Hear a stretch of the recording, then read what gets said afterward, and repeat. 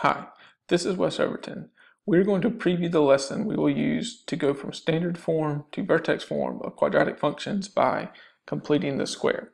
And one update that is in the Alabama course of study for Algebra 1 with probability is that students will complete the square to find the vertex form of quadratic functions.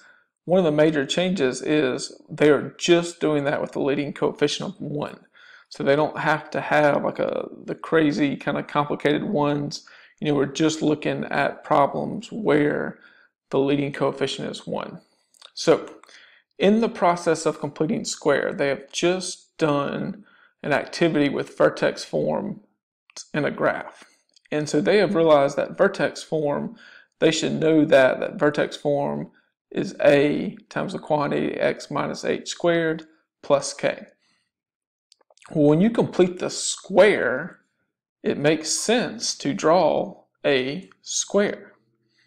And it really helps students to see that visually, that if we are completing a square, and this is x minus h squared, that we need an actual square plus some constant. So if we took one like this, so x squared plus 6x plus 11, if I am completing the square, I know that I need an actual square plus some constant. Well, x squared is going to go up here.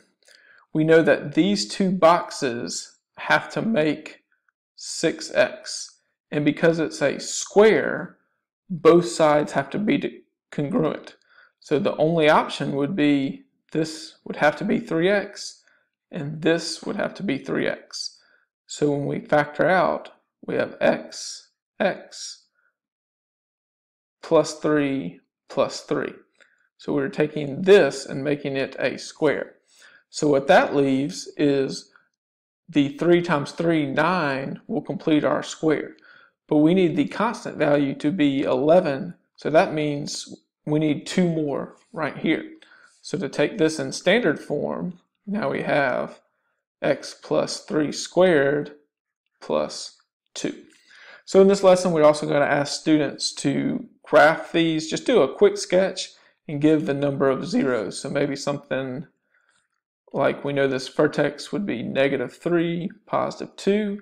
It would be concave up. So just a quick sketch like this. And this one would have no zeros. So students are going to get to practice that. They really do enjoy this. They like seeing that square plus a constant. So in this lesson, the ones that are required through the state of Alabama are number 7. If you would like to extend, if you have some advanced students, you could show them ones like 8, 9, and 10. And if you're wondering how those look, you would have 2 squares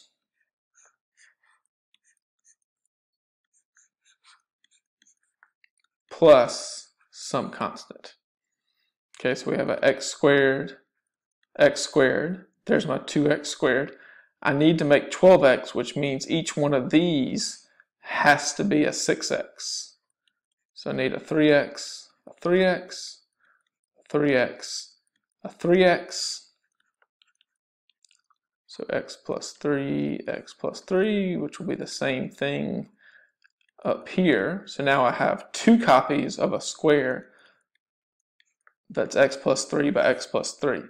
So when I complete the square, I have 9, so that gives me 18, which means I need to take off 10 to go back to 8. So we added 18, means we also must subtract 18. So that would be my equation in vertex form there.